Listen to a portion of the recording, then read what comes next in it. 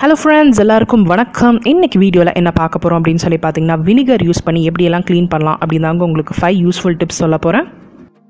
First tip என்ன அப்படின்னு சொல்லி பார்த்தீங்கன்னா சிங்காக இருக்கட்டும் இல்லை பாத்ரூமில் இருக்கிற சிங்காக இருக்கட்டும் எதுவாக இருந்தாலும் இந்த மாதிரி அதிகமாக அழுக்கு படிஞ்சிரும் சீக்கிரமாக. இல்லை குழந்தைங்க ஏதாவது கலர்ஸில் விளையாண்டு அந்த கலர்லாம் அந்த போய் ஒட்டிக்கு உங்களுக்கு பார்த்தாவே தெரியுது நிறைய அழுக்கு இருக்குது இந்த இடத்துல. எப்படி அப்படின்னு சொல்லி பார்த்தீங்கன்னா ஏதாவது இந்த கலர்ஸ் பெயிண்ட் பண்ணிவிட்டு அந்த கலர்ஸ் சேஞ்ச் எல்லாம் அப்படியே ஒட்டியிருக்கும். இது எப்படி க்ளீன் பண்ணலாம் அப்படின்னு சொல்லி பார்த்தீங்கன்னா ஒரு 2-3 ஸ்பூன் அளவுக்கு வினிகர் எடுத்துக்கோங்க. அது கூட அரை கப் அளவுக்கு தண்ணி ஊற்றி நல்லா டைல்யூட் பண்ணிக்கோங்க.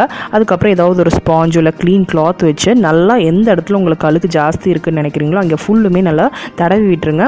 நல்லா ஸ்க்ரப் பண்ணுற மாதிரி பண்ணிவிட்டு ஒரு 10 மினிட்ஸ் அப்படியே விட்டுருங்க, நல்லா ஊறட்டும். அதுக்கப்புறம் நீங்கள் சும்மா ஒரு மைல்டாக ஒரு க்ளீன் கிளாத் வச்சு தொடச்சி எடுத்துட்டிங்கனாவே ஃபுல்லுமே க்ளீனாக வந்துடும். இந்த ஒரு தடவை நீங்கள் ஸ்க்ரப் பண்ணும்போதே தெரியும், உங்களுக்கு ஃபஸ்ட் டைம் ஸ்க்ரப் பண்ணும்போதே தெரியும் அப்படியே அழுக்கு அப்படியே வரும், கீழே வரும். அது நீங்கள் ஒரு 5 to 10 மினிட்ஸ் விட்டுட்டு அதுக்கப்புறம் நீங்கள் சின்ன மைல்டாக ஒரு ஸ்க்ரப் பண்ணிங்கன்னா ஃபுல்லுமே போயிடுங்க. அந்த அழுக்கு கொஞ்சம் கொஞ்சம் ஒட்டிகிட்டு இருக்கிறது எல்லாமே போயிடும். அதுக்கப்புறம் பார்த்தீங்கன்னா பளபளன்ட்டு இருக்குங்க.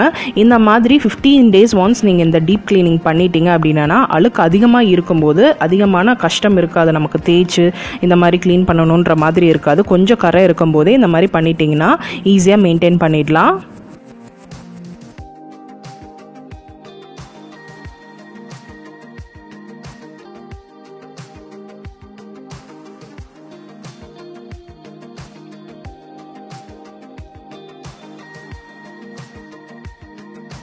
டென் மினிட்ஸ் கழிச்சு இந்த மாதிரி தண்ணி விட்டு நல்லா வாஷ் பண்ணி விட்டுருங்க, நல்லா போயிடும். அதுக்கப்புறம் பார்த்தீங்கன்னா எப்போவுமே பளபளன்ட்டு தான் இருக்கும். 15 days ஒன்ஸ் நீங்கள் இந்த மாதிரி பண்ணி விட்டுருங்க.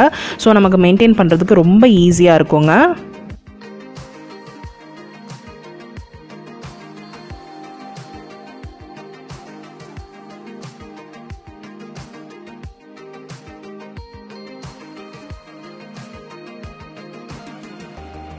செகண்ட் டிப் என்ன அப்படின்னு சொல்லி பார்த்தீங்கன்னா இப்போ பாத் டப்பில் இல்லைனா கார்டன் பக்கெட்லலாம் பார்த்தீங்கன்னா இந்த மாதிரி மண் கரை அதிகமாக படிஞ்சிருக்கும். இதை எப்படி நம்ம கைப்படாமல் எடுக்கலாம் அப்படின்னு சொல்லி பார்த்தீங்கன்னா 2 மூடி அளவுக்கு வினிகர் ஊற்றிக்கோங்க. ஒரு கப் அளவுக்கு தண்ணி ஊற்றி நல்லா டைல்யூட் பண்ணி கைப்படாமல் அப்படியே வச்சுருங்க. இது பார்த்தீங்கன்னா ஒரு அரை மணி நேரம் ஊறணும். அரை மணி நேரம் ஊறினதுக்கப்புறம் பார்த்தீங்கன்னா அழுக்கு தண்ணி அப்படியே மேலே படிஞ்சு நிற்கும். அது கையே வைக்க போகிறது கிடையாது, கைப்படாமே அவ்வளோ அழுக்கு மேலே தேங்கி நிற்குங்க. அப்புறம் அந்த அழுக்கு தண்ணியை கொட்டிட்டு நீங்கள் நார்மல் வாட்டரில் நல்ல ஒரு ஸ்க்ரப்பர் போட்டு வாஷ் பண்ணி விட்டுட்டிங்கன்னா நல்லா பாத் டப்பாக இருக்கட்டும் இல்லை நீங்கள் வெளியில் யூஸ் பண்ணுற கார்டன் டப் அந்த மாதிரி எதுவாக இருந்தாலும் நல்லா பளபளன்ட்டு ஆயிரும்.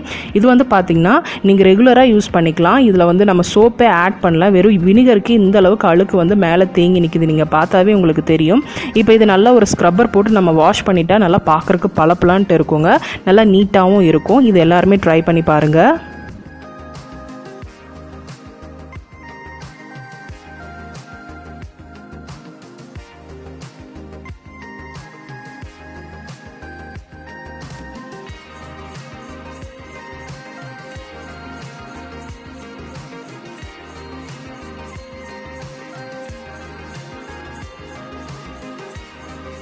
தேர்ட் டிப் என்ன அப்படின்னு சொல்லி பார்த்தீங்கன்னா இப்போ பாத்ரூம் ஷவர்ஸ்லலாம் பார்த்தீங்கன்னா இந்த மாதிரி உப்பு கரை படிஞ்சு தண்ணி ஒரு ஃபோர்ஸ் இல்லாமல் வரும், இல்லைனா அடைஞ்சிருந்ததுன்னா நமக்கு ஃபோர்ஸ் இல்லாமல் வரும். இந்த அடைப்பை எப்படி எடுக்கலாம் அப்படின்னு சொல்லி பார்த்தீங்கன்னா ஒரு க்ளீன் கிளாத்தில் நல்லா ஃபுல் வினிகரை ஒரு 3-4 ஸ்பூன் அளவுக்கு வினிகர் விட்டு நல்லா டிப் பண்ணி வச்சுக்கோங்க. டைல்யூட் பண்ணிக்கணும், எப்போவுமே வினிகரை டைல்யூட் பண்ணிக்கோங்க.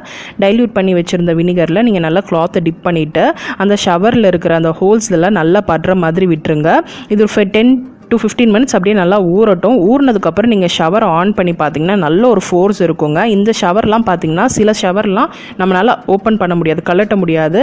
அந்த மாதிரி இதிலலாம் பார்த்தீங்கன்னா இந்த மாதிரி கிளாத்தை நல்லா டிப் பண்ணி வெட் பண்ணிவிட்டு உள்ளே நம்ம வினிகர் போகிற மாதிரி நல்லா தேய்ச்சி விட்டுட்டோம்னா ஒரு 10-15 மினிட்ஸ் கழிச்சு நல்லா ஊறிடும். அதுக்கப்புறம் நீங்கள் ஷவர் ஓப்பன் பண்ணிங்கன்னா நல்லா தண்ணி ஃபோர்ஸாக வருங்க. இந்த டிப் எல்லாருக்கும் ரொம்ப ரொம்ப யூஸ்ஃபுல்லாக இருக்கும், ட்ரை பண்ணி பாருங்கள்.